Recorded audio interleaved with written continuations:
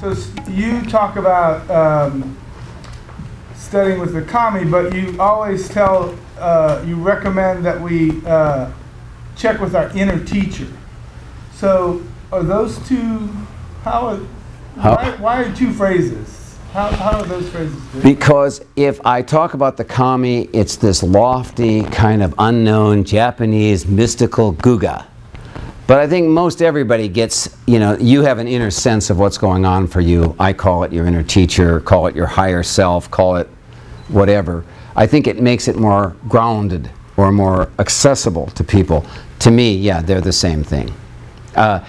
In the sense that when you start to drop into that universal connection, who you know yourself as is no longer your limitations. Or you start to realize that there's no way that you're not part of the universe. There's no way to take yourself out of the universe. There's no way that you can really separate yourself except in the distinction of language.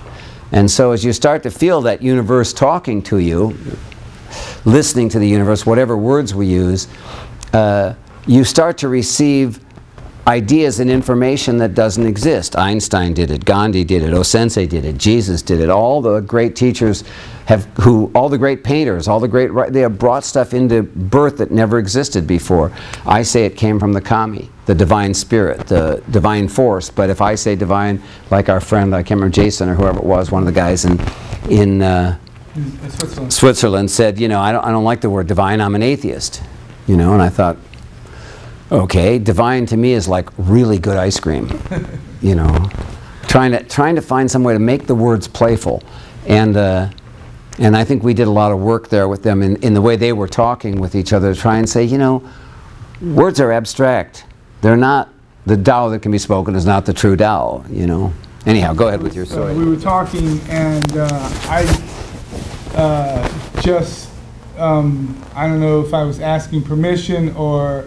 Well, I think he was asking if I'd be offended. I don't think he was asking me if he could, but, would I mind, was it going to hurt my feelings or whatever? And really more from the standpoint of adopting the language, because I know you think I should study with whoever I think I should study with. So I actually, what did I say? I said... I think I'm going to become Deshi to the Aiki kami. Would you mind? Yeah. And to me, my imagination, that's what I hoped. That's what I hoped I was teaching from day one.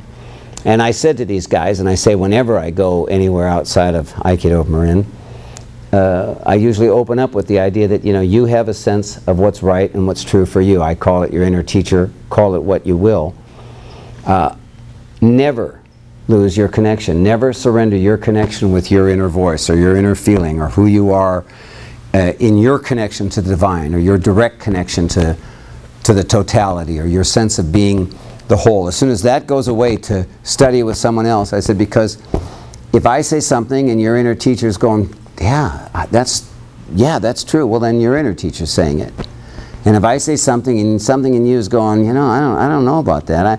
I said, never surrender your inner teacher because of how many dons I have, or how much older I am, or how much more money I've made, or less. It's not the issue. And if your inner teacher is going, gee, I don't know about that, let me think about that, well then, think about it.